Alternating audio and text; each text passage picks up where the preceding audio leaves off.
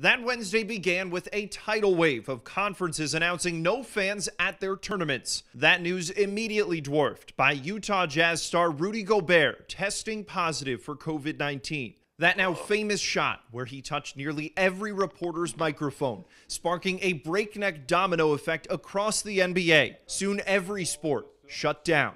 When Mark Cuban, somebody whispered to Mark Cuban, and then you just read his lips, it was like they're gonna stop the season. I knew that the season was over. We were in the hotel room watching the basketball game. That night and that next morning talking to Penny as the Tigers packed up and left Fort Worth, that was my start to all of this. Now obviously sports have returned since, but the pandemic never left.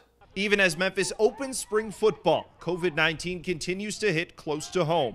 Brian Moss, publisher of the popular Memphis website Tigers Sports Report, contracted the virus in early February. On Super Bowl Sunday, he landed in the ICU. They immediately took me in. Within a couple hours, I had a heart attack. It nearly killed me. One of the ICU doctors saw me the other day, and he's like, "I'm glad you're doing a lot better." He goes, "I know this is not good bedside manners, but we didn't think you were going to make it." Moss has been moved from the ICU to a regular hospital room. He has tweeted updates throughout his recovery, often concluding with the phrase, 1% better each day, the mantra of former Tigers head coach Mike Norvell. And I told the doc, and I'm like, hey, I knew someone that just said 1% better each day. That's all, that's what I want to see. So I'm like, as long as I'm improving 1% each day, I'm happy. Wednesday was a big step forward.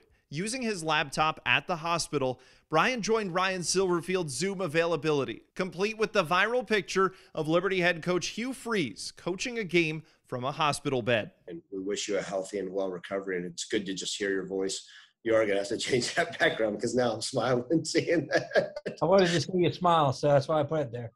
I appreciate it. It felt like I'm getting back to normal. And for a moment, I'm not looking at the hospital room. I felt like I was, back at the office. Normalcy is slowly returning. Memphis football opens spring camp Sunday. Tigers basketball is back in Fort Worth, and this year they will actually play a conference tournament. But as yearning for a pre-pandemic world reaches a fever pitch, a word of caution. I just really want everyone to be careful because, I don't want people to go through, what I went through because it's not fun. Brian has a long road ahead, but he hopes to be home in a few weeks as long as he keeps getting 1% better each day.